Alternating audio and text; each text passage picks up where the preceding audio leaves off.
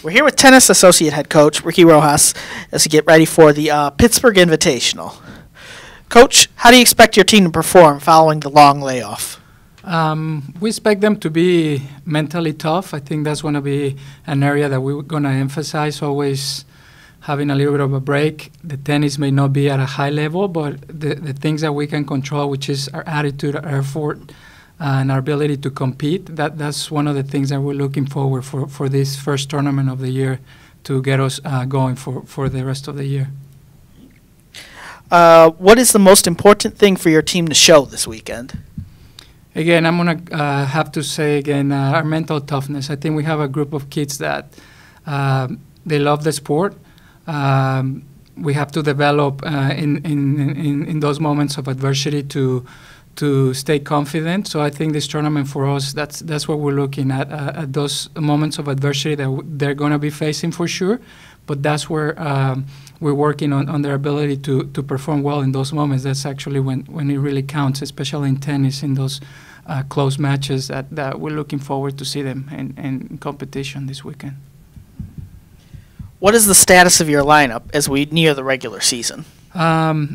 There's nothing set yet. I think goes back again. This weekend for us is going to be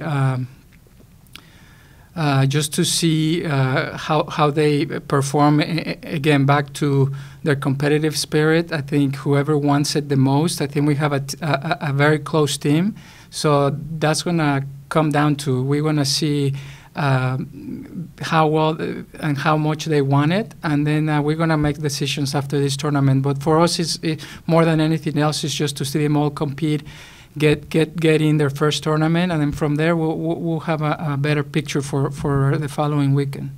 All right. Two of this weekend's participants, Akron and Marshall, appear on this year's schedule. How valuable is it to face a team twice? It's always good to face them twice, I believe, because especially Akron being in our conference, we're definitely going to play them one more time and maybe 3 times if we go to the tournament. So for us, it's always good to see them compete, take a little bit of notes, see their new players, their lineup. And for us, for our kids, the same, we will sit down, especially if we play against them, Akron, and then go over their matches so they have a clear picture and understanding what's going to be coming in at the end of the year. And for Marshall, non-conference team, the same. I think that Marshall is a really good team. So when you play them early, it's just to get a feel for what we're going to be facing later on the year. So I think it's good for us to play them twice. Thank you, Coach, and good luck this weekend. Thank you.